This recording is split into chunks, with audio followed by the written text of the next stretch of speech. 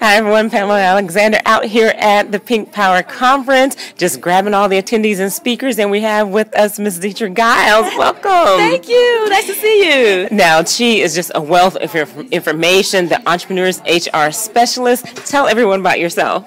I am Dietrich Giles, owner and CEO of Executive Prep, a performance management firm located here in Atlanta, Georgia. I am the Entrepreneur's HR Strategist. Absolutely. Now, tell everyone a little bit about what that means.